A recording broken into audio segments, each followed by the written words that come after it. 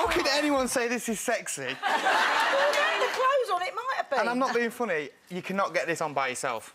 No chance. Maybe that's the object. There's 4 people right there wrapping me up. It's not comfy. It's the undo. I think I might do that.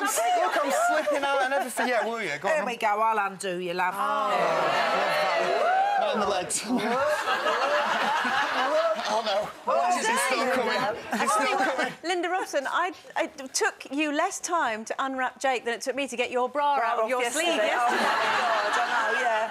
My poor husband heard about that as well yesterday. Someone said to him as when we were out last night, "Oh, I see that with you taking your bra off on telly today." He went, "What?" And then he said, "And you also showed your knickers." He went, "What were you doing on Loose Women yesterday?" I agree, though. Bras are like Rubik's Cubes to me. So would you rather that? Would you rather I wouldn't the rather napkin? that. No, just nothing. Oh. No, I can't. I'm like, bras, like, proper freak me out. It's like the Italian job to go in at one of them. So I'm just like, you take it off, I'll be waiting. I'll be chilling out. Do you know what, Jake? Being a young thing, you'll be shocked. When I was a student, we used to go to bed in windseat pyjamas, a cardi over the top, and usually a few rollers in the head. It was very sexy. Right. Very sexy. Oh, bring that fashion back Hot water in. bottle. Sounds nice. The thing is, Linda still uses the windseat at night. I do, yeah.